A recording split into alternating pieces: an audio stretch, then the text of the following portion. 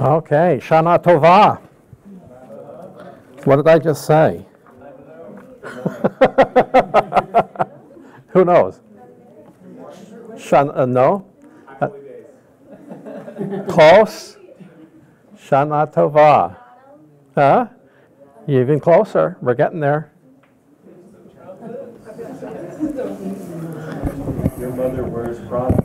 Yeah, no, that's not even close. The other direction. Okay, so that's roughly Happy New Year. So why am I wishing you a Happy New Year in the fall? Okay, today is Shana Tova. Today is actually Rosh Hashanah, the head of the year, and the new year according to the Jewish calendar, and it is the beginning of a special 10-day season in the Hebrew calendar known as the High Holy Days, or the Days of Awe. And that's what I would like to talk to you about today. Seems appropriate for this time of the year. Last night at sundown began Rosh Hashanah. So as Christians, our familiarity is more with the New Testament than it is with the Old Testament. But the Apostle Paul said that all these things were written down for our own instruction and learning, referring to the Old Testament. And so there are certain things about the Old Testament good for us to reflect upon. And so I like to keep in mind the events that are happening according to the Old Testament calendar. Not that I'm legally bound by any of them, but they are reminders to me of certain biblical truths. So we are entering upon this period of time known as the High Holy Days. And so today is the beginning of the Hebrew calendar. It is the new year, and today in particular is called Rosh Hashanah. Now these days are particularly days of remembrance. And we have in our churches an opportunity to have special days of remembrance, and particular we have the Lord's Supper. How many had the Lord's Supper yesterday in their church? Many churches. First Sunday of the month, that's when they have the Lord's Supper. Of course, the Bible didn't tell us we had to do it on the first Sunday of the month. That's just become kind of tradition. In fact, the Bible doesn't tell us how often to celebrate the Lord's Supper. But the Lord did know that we needed a periodic reminder. We needed to have a time in our lives when we would stop from the regular course of our lives and just ponder and think and remember. And so he gave us the Lord's Supper for that reason. Well, similarly, he gave Israel certain times of remembrance. And this is one of them, the High Holy Days. It's a time when the people of Israel were to stop, to think, and to remember, and to reflect. And I want to talk to you about what that means for us as we remember then what God gave the nation of Israel. So it begins with Rosh Hashanah. Rosh Hashanah comes around once a year. It is the new year. That's what Rosh Hashanah means. And the High Holy Days end 10 days later with Yom Kippur. Yom Kippur, the Day of Atonement. And that will come about Wednesday of next week. So a total of 10 days, the High Holy Days, also known as the Days of Awe. We serve an awesome God. Amen? An awesome God. And these are the days of awe. They're time for us to remember that he is a God of great awe, holiness, power, and claim on each of our lives. So for Rosh Hashanah, our text is Leviticus 23, and it simply says this: "And the Lord spoke to Moses, saying, Speak to all the people of Israel, saying, In the 7th month, on the 1st day of the month, you shall observe a day of solemn rest." So first of all, it was a day set aside for rest, okay? A day to abstain from the normal activities so that there's time to reflect. A day of solemn rest, a memorial. So a time to remember. It is a memorial. And there are certain things in particular that were to be remembered in connection with Rosh Hashanah. A memorial proclaimed with the blast of the trumpets. And Timothy asked me, well, what would you like to sing for chapel this morning? And at first I said one thing, and I got to thinking about it. I said, no, let's sing that one that starts out with when the trumpet of the Lord shall sound, and time shall be no more. Because today is the day for the blowing of the trumpet. And so that's what happens on Rosh Hashanah, a holy convocation. You shall not do any ordinary work. You shall present a food offering to the Lord. Okay, that's our text for the beginning of the days of awe. And the ending of the days of awe come with Yom Kippur. Now, there's a detailed description in Leviticus 16. There's a summary of it here in Leviticus 23. Let's take a look at this one. The Lord spoke to Moses, saying, "Now on the 10th day of the 7th month is the Day of Atonement. It shall be for you a time of holy convocation, and you shall afflict yourselves and present a food offering to the Lord. And you shall not do any work on that very day." So again, it's a memorial, it's a time of rest, it's an offering of food, offering for the Lord. Verse 28 says, "You shall not do any work on that very day, for it's a day of atonement, to make atonement for you before the Lord your God. For whoever is not afflicted on that very day shall be cut off from his people." Now this affliction, it's not talking about whipping yourself or beating yourself up, but it is a time of introspection, a time of the examination of your heart and of your mind. And I lost my feed here. What happened? Are you using No, we'll get it back here in a second.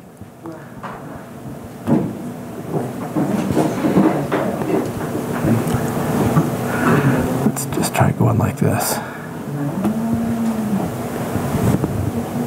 Okay. So it is a time to afflict yourselves, a time for introspection, for examination of the heart, and looking at ourselves and seeing what exactly is going on. So we have Yom Kippur. There we are. "For whoever is not afflicted," verse 29 says, "on that day shall be cut off from his people, and whoever does any work on that day, I will destroy him from among his people." So it's a very, very serious day. This is the highest and holiest day in the Jewish calendar, 10 days from now on Wednesday. Verse 32 says, "It'll be a Sabbath of holy rest. You shall afflict yourselves on the 9th day of the month, beginning at evening. From the evening to evening shall you keep your Sabbath." So again, the Jewish day starts at sundown. So on the 9th day at sundown begins the 10th day, and then it goes on for the entire day. That is the day of Yom Kippur, the Day of Atonement. So let's come back now and look at this Rosh Hashanah, the beginning of the 10-day period. That's today. And we said that Rosh Hashanah means the new year. Although you might have noticed when we read through this that it says this is to occur in the 7th month. So what's going on here? How can it be the new year if it's in the 7th month? And that seems a bit odd. And to explain that, at least briefly, we need to go back in time a little bit in the history of Israel, back to the very time of the Exodus. And in Exodus chapter 12, as God was about to set the Jewish people free from their bondage, he says to Moses and to Aaron in the land of Egypt, "This month shall be for you the beginning of months. It shall be the first month of the year for you." The background to that is simply that Israel already had a calendar. It was the local calendar. It was based upon the seasons of the year. But God said, "Now I'm going to give you a new calendar." And this new calendar is going to begin in the month of Nisan, which is when Passover takes place. So God told the Israelites to observe Nisan now as the beginning of the year, when Passover takes place. And that was the calendar that God gave to Israel. As the angel flew over the land of Egypt, delivering death and destruction to the firstborn of all the Egyptians, of course, the Israelites applied the blood to the doorposts and the lintel of their homes, and the destroying angel saw that and would pass over those homes and grant protection to the Israelites. So this was so important to the Jews, such a significant event. This was to be the beginning of their year. So when we come back to Leviticus 23, it says in verse 5, "In the first month, which ought to be the new year," according to the calendar that God gave them at the Exodus. In the first month, on the 14th day of the month at twilight, is the Lord's Passover. And on the 15th day of the same month is the Feast of Unleavened Bread. So there seems to be some confusion going on here. God gave Israel a new year at Passover, but the Jews are celebrating Rosh Hashanah today, which should be the 7th month of the year. And here we have it again, Leviticus 23, very specific, saying that this is to be in the first day of the 7th month. God's name for this feast that is held today is not Rosh Hashanah. The name that God gave it is actually shofarot. So most of you are familiar with the word shofar. That's the ram's horn that is sounded as a trumpet. So the day that is mentioned in the Bible for today is trumpets. It's a day for the sounding of trumpets. And there's a reason for that I'm not going to go into right now. But what about this confusion about the calendar, okay? Well, there ended up being two calendars then for Israel because God gave them a new calendar at the Exodus. So there was the old traditional calendar that began in the fall. It was based on the agriculture. It was an agricultural calendar. And that was the kind of the old calendar that had been in existence for a long time. And that begins today. So they continued to think of this fall time as the beginning of their calendar, even though God said, I'm giving you a new calendar, which is going to begin in the springtime with Passover. So these two calendars are almost exactly 180 degrees out of sync with each other. And that is why the Jews today refer to trumpets as Rosh Hashanah, but God refers to it not as Rosh Hashanah. That expression does not occur in conjunction with this day today. What does occur in conjunction with it is the expression shofarot, or trumpets. Okay, now that's kind of trivia. It's not that significant or important except to acknowledge that God gave Israel a new calendar, and they were to live by God's word and live according to the order, the pattern of life that God had given to them. So are we. So here's the explanation for that. So what we're looking at today then is shofarot. It's trumpets. And God gave Israel the Feast of Trumpets and the 10 high holy days, ending with the Day of Atonement, as a time to pause, to stop, and to remember. And remembering is a very important part of what God has given all of his people. Sometimes we get so caught up in the busyness of our lives and our schedules and doing this and that and everything else, we just don't take time to stop and to ponder and to think and to remember. But think about the importance of remembering.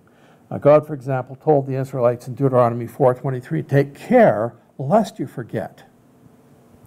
Lest you forget the covenant that the Lord your God, which he made with you, and make a carved image or form anything that the Lord your God has forbidden you.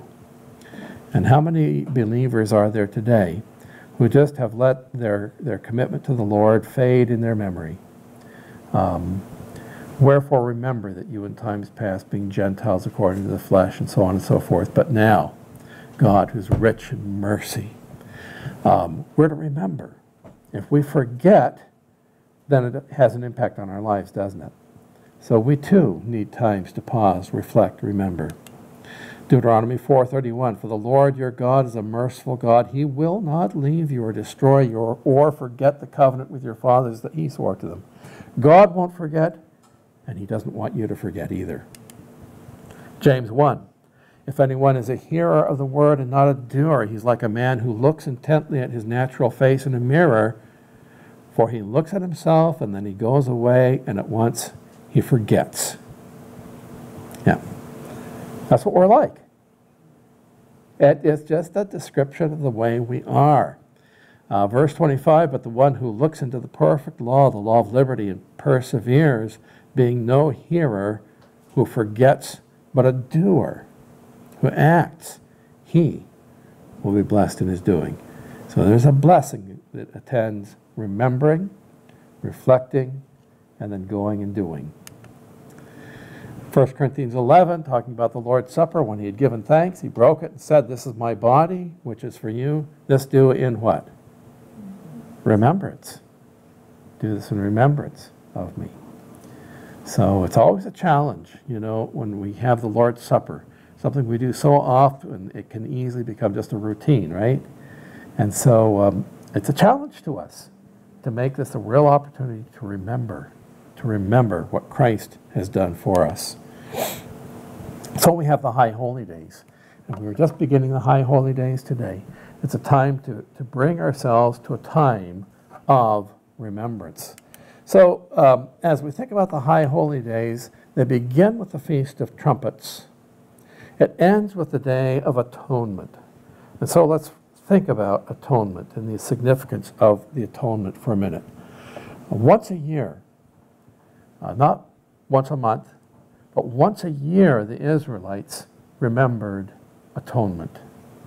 And they did so by having the high priest on the Day of Atonement enter into the Holy of Holies in the tabernacle to sprinkle the blood of the offering on the mercy seat. So we're looking at a depiction of what the temple looked like roughly, tabernacle, and then later the temple. It had this kind of organization and structure. You have the holy place out in front with the table of showbread and the menorah and the golden altar of incense, but behind the thick curtain was the special place, the Holy of Holies. And into the Holy of Holies no one could go but the high priest. And he could only go once a year on the Day of Atonement. And he could not go without the offering of blood and without the incense to cover, to hide the presence of God from his face so that he would not die when he entered into the presence of God. It was an extremely holy setting. And the high priest trembled greatly as he thought about the prospect of entering into this holy place, the Holy of Holies. So it is right here, the Ark of the Covenant, of course, that box that Moses had constructed containing what? 10 Commandments. And? Huh? Aaron's rod that budded, and the pot of manna. Those were the three things contained in the ark. But over the top of the ark was a very ornate lid made out of solid gold. And that lid had the two cherubim overshadowing the place where God would dwell. And they alone could observe that place. The high priest could go in once a year, but he had to go in with the blood. He had to go in with the incense. He could not see distinctly or clearly what was going on in there. He went, as it were, by faith. So it reminds us about what was coming through the death of Christ, the propitiation that would be offered through Christ's blood. And by the way, the mercy seat, that golden cover, the name that is given to that mercy seat in the Septuagint is the propitiation. Same word that we find here in the New Testament. The propitiation is the mercy seat. It's the place of meeting between God and man through the blood of the offering. Romans 3:25, whom God put forth as a mercy seat, a propitiation by his blood. Jesus Christ is our mercy seat, to be received by faith. This was to show God's righteousness, because in his divine forbearance he had passed over former sins. So God, awaiting the time of the offering of Christ, he was able year after year at the Day of Atonement to pass over those sins, because the ultimate sacrifice was coming through the Lord Jesus Christ. The high priest, as it were, on the Day of Atonement looked forward to that coming of Christ. He anticipated that coming of Christ. And what was done there on the Day of Atonement, on the mercy seat, through the sprinkling of the blood, was analogous, we would say, to the offering of Christ on the cross.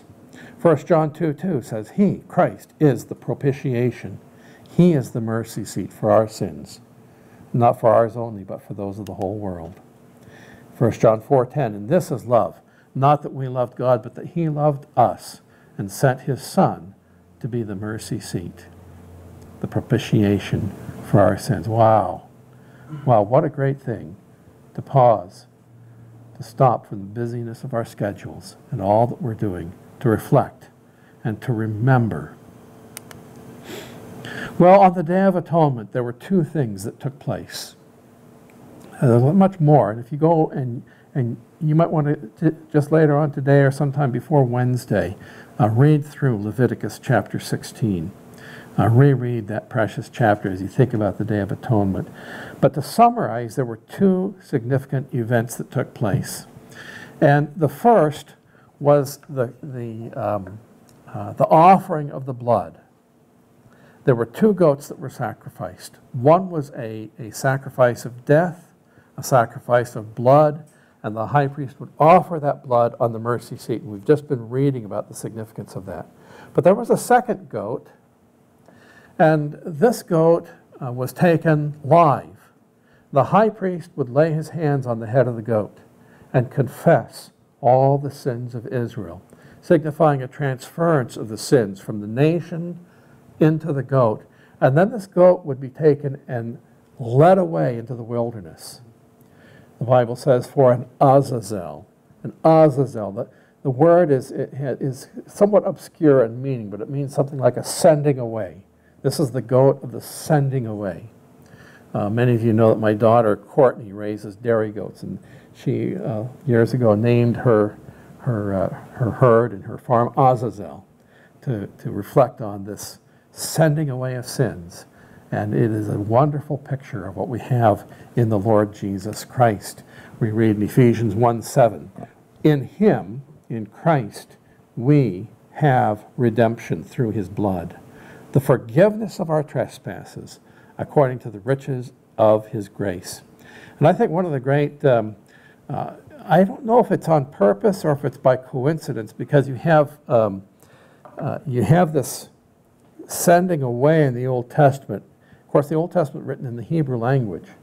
And now we come into the New Testament, and we have this important word, forgiveness. The interesting thing is that the Greek word translated forgiveness literally means to send away.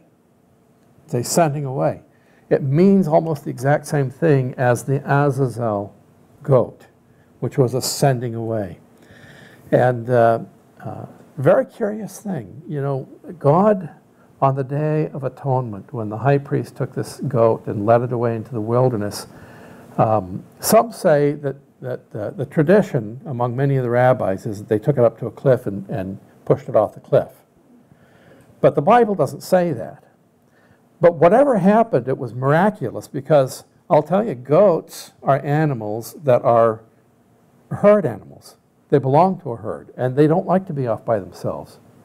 And I've often wondered in my mind, what happened when that priest led that goat off into the wilderness and said, okay, go on your way. He turned around to walk home. That goat would have turned right around and followed him back. I mean, that's just in the nature of goats. But somehow, God was able to have that goat sent away and remain away, and it symbolized the sending away of the sins. That's the forgiveness of the sins, and that is what God has done for us through Jesus Christ. So this is symbolized also in the Lord's Supper, of course. So we have the two elements, the bread and the cup. The bread is a representation of the body of Christ given for us on the cross, and we're to reflect and to remember all that happened in that body on that day. And of course, some years ago, a very graphic film was produced about the suffering and death of Christ, and a lot of detail went into the depiction of the pre-cross sufferings, the torments, the beating, and the whipping, and so forth. We can almost overdo that in one respect, but in another respect, I think it's good to reflect on all that Christ endured on our behalf. We can glibly go over and say, well, Christ died for my sins, and I'm thankful for that, and not reflect upon all that went through the pre-cross sufferings and then the ultimate sufferings on the cross. You know, Christ was there, but I should have been there. You should have been there. That should have been you. It should have been me suffering on the cross, but he went in our place. And he says in the book of Hebrews, a body hast thou prepared for me. And in the incarnation of Christ at Christmas, coming into this world, taking on a body to become a substitute and a sacrifice for humanity. We see that in the Lord's Supper. On the Day of Atonement, we have these goats, physical depictions of living beings. One is put to death and the blood applied.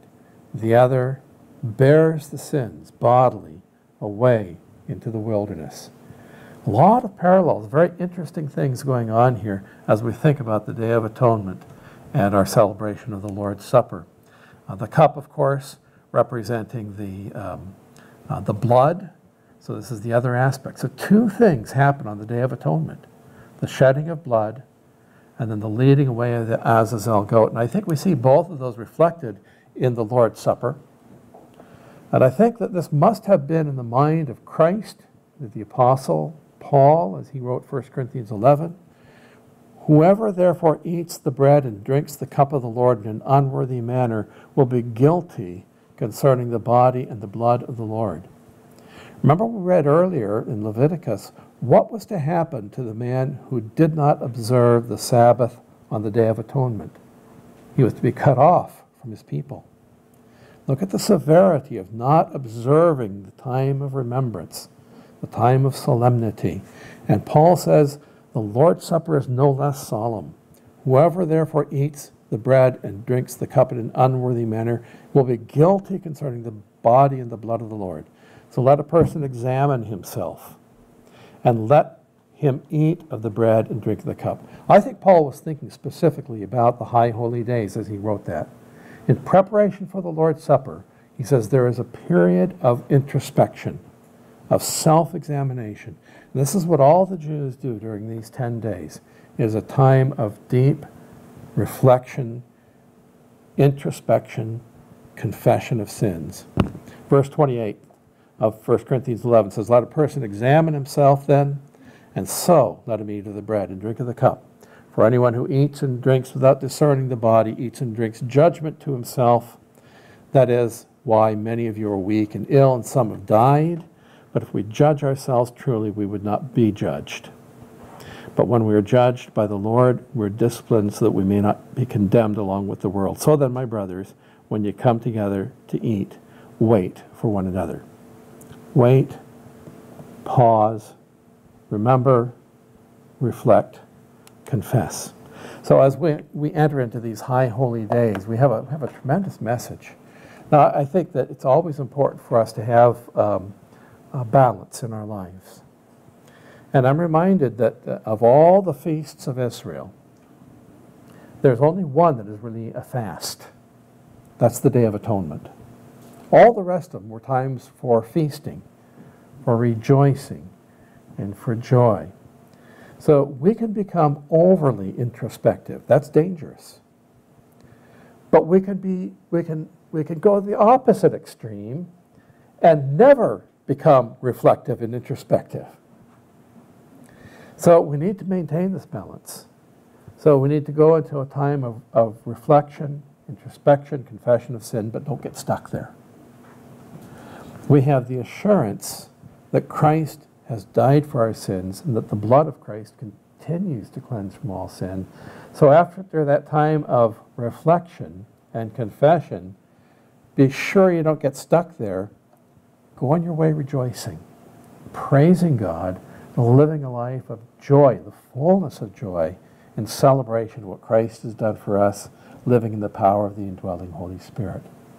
But right now we're in the days of awe. So I want to just close chapel out. We've got another 5 minutes. And I'm just going to say, let's spend some time in prayer. And I'm closing my message right now. But I want for us just to stop and to reflect, and to pray, confessing any sins we've confessed. And that will be our dismissal. When you're done praying, you get up and leave. Okay? So we're done now. And now's the time for about 5 minutes of prayer.